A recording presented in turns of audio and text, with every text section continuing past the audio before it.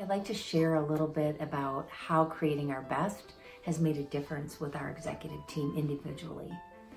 After the program, and actually during the work of the program, because there is homework and there are assignments, what I begin to notice is that the executive team started acting differently.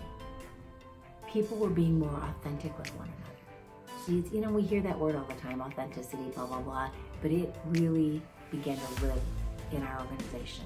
And the way it lived is that when we'd be in a meeting, in the past, somebody might say something, and we live in the Midwest, so we're all Midwest nice. And people might want to disagree with it, but nobody would say anything. Through this program, it gave people the courage to speak up and say, you know, I hear what you're saying, but I have a different opinion.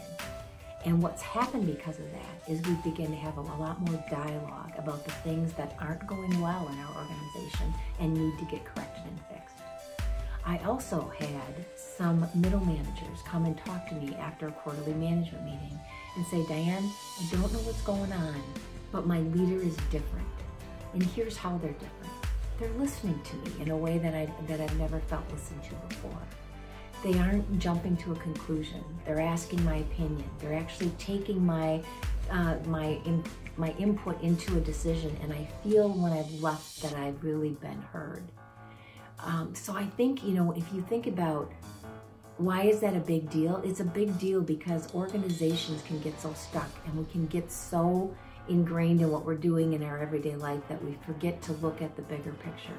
Through this program, the executives that I work with are being transparent, they're being vulnerable, they're being open, and because of all of that, we are meeting our outcomes and expectations in a way that we never did before. And you know what? It's fun. Our work environment is fun, and I guarantee you, if you talk to some of the executives, that's exactly what they would say.